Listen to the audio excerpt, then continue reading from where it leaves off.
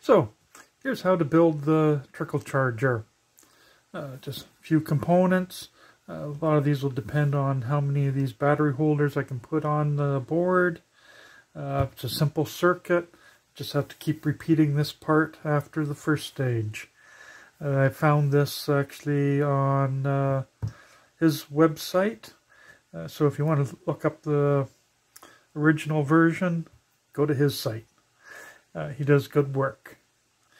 And all of that will get put onto this board here. It's a fairly old board I've got. Single-sided, the holes are not through plated, and it's about time to use it. I've got lots of battery holders, LEDs, resistors, diodes, and the whole reason I'm doing this is go to whatever time I put up in here, because I've been having a few issues with these, there we go, PowerOwl. And when you get to that time, you'll see what I'm talking about. So, on to building, and I won't bore you with each stage, I'll just click occasionally.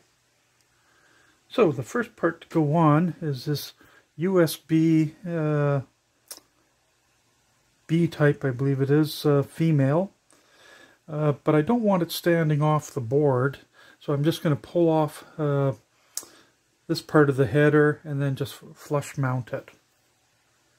And now add the power indicating LED and its limiting resistor. I think I'm using a 1000 ohm resistor because don't need it that bright. And I'll connect up all the grounds and power lines more towards the end. Okay, made a couple modifications. I've added pins here. I'll use proper connectors later.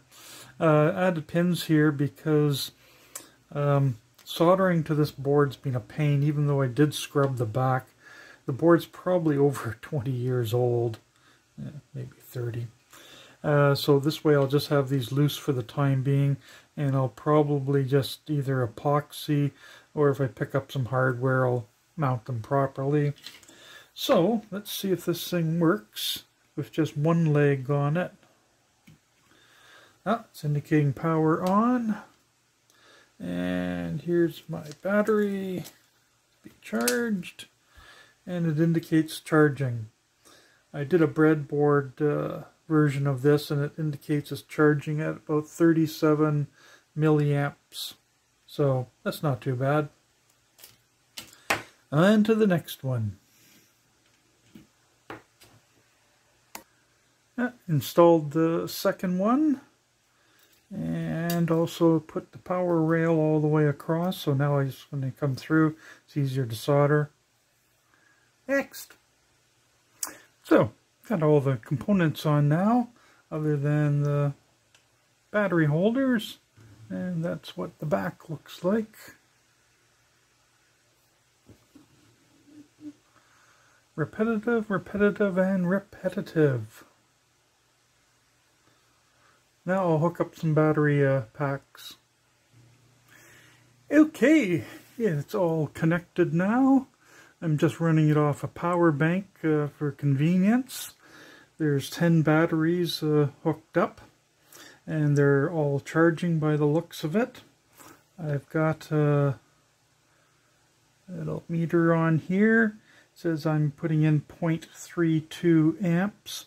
I figured about 35 milliamps per battery, but they could be at different levels of charge, so that's not too bad. What I've been doing though is I've been testing these PowerOwl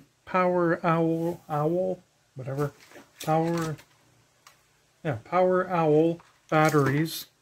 They're supposed to be able to hold their charge for long times, but something that I got immediately after I bought them was a message from the seller saying that they're shipped mostly discharged, you have to charge them up, and that there's cycling you have to go through before they actually reach full capacity. Let me just grab my sheet. So I had pulled out 4 of these and charged them. Number 2 is over there. It's on the discharge circuit. 3 and 4. Number 1 battery actually, even though it indicated fully charged on my Duracell charger, which is designed for nickel metal hydride, it stopped within 5 minutes, even though it's supposed to be fully discharged. The number 2 battery had a whopping 0.218 amp hours on it. And these are supposed to be 2800, I believe. Yeah, 2800 milliamp hours. So that wasn't even close. Number 3 battery actually was pretty good. It was 1.95 amp hours. Number 4 was 1.05 amp hours. So then I went through where I recharged them. Number 1 went actually up to roughly 1 amp hour. Number 2, 0.7 of an amp hour. Don't ask me what. Yeah, 0.7 of an amp hour. Number 3 went up to 2.1 amp hours. And number 4 went up to 2 amp hours. Next cycling, number 1, which has actually been doing pretty poorly, was up to 2 amp hours. So it appears that the manufacturer, of course, doesn't tell you this before they sell them to you, but you do have to cycle these batteries, and most of these ones here are on their 3rd cycle, and I'm hoping that the trickle charge brings them up even higher. So, kind of interesting. And I was using this, easier to move the camera. That there for doing the calculating how many amp hours each battery is holding. So I'm gonna let this run for a while and see how it goes, but since the batteries were all improving fairly quickly, looks like the product's good. They just don't tell you that to start off, that you have to cycle them. They wait till you buy it. Oh well. Have a good Thanksgiving. Bye. And what's on the menu for today? Pork loin. Slow cooked 3 hours at 250 Fahrenheit with mushrooms, onions, a bit of Worcestershire sauce, a bit of soy sauce, curry powder, and paprika. And I think I mentioned onions. Should be tasty.